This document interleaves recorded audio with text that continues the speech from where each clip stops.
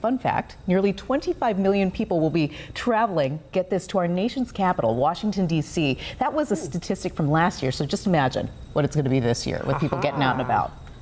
And just outside of D.C. is a crazy number of wineries that is gaining a lot of attention. Mel Camp is on the road, headed to Houston, but before she left, she did a little D.C. wine taste test. Check it out. Kendra, I don't think you're going to have to do a lot of work convincing us to go on a road trip and visit Loudoun County in Virginia and taste wine. How amazing. Absolutely. Loudoun County is one of the most incredible places to visit. I mean, from Buffalo, you can get here by train, you can get here by plane or automobile. Pick your pleasure. But when you pull up in Loudoun County, you're going to have a blast. We've been at this thing for 40 years now, earning the reputation of DC's wine country. We've got 45 vineyards, wineries, tasting rooms, so many wonderful things to experience here, as well as our breweries, our distilleries, our meaderies. It's so much to see. Loudoun is truly a one-of-a-kind destination. It looks absolutely beautiful. I mean, you've just got a vineyard behind you. It looks like heaven. You are the founder of 5011, which is the first Black-owned wine label in Loudoun. How did you get into the wine business? How did you get involved? So I started in this venture a little while ago through the mentorship and the guidance of one of my great friends, Doug Fabioli.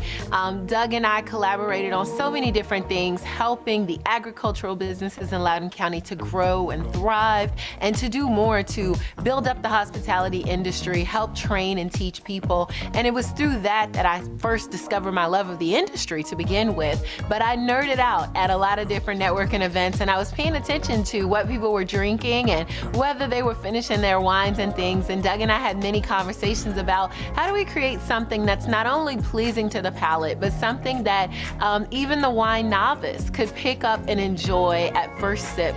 And that was the heart and soul behind the 5011 wine collection. What do you find grows well in Loudoun? What are the best things to drink when we do come? Because, you know, we are going to definitely get in our cars and come visit. You have to. It is an absolutely must-do destination for sure. So for me, I'm partial to the Chambourcin grape. The Chambourcin grape grows so well here.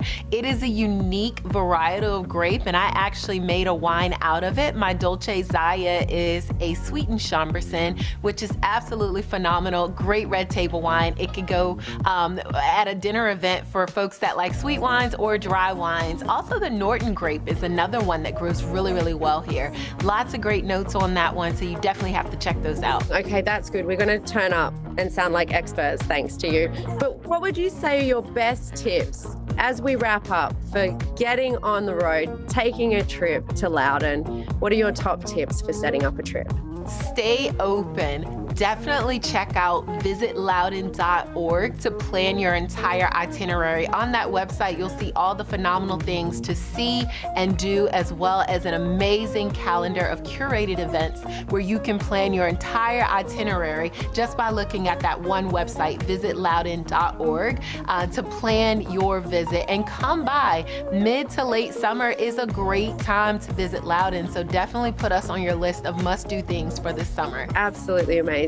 I am so itching to go on a road trip now. Thank you so much, Kendra, for joining us this morning. Thanks for, twisting our arm. Oh my gosh, we have to come visit you. Please come visit and let me know when you're in town. I'll check you around. Amazing. Thank you. Oh my goodness, we're gonna have to take her up on that. If you'd like to visit, make sure you head over to their website to check out the details. It's visitloudoun.org. Or call the number on your screen. We'll be right back.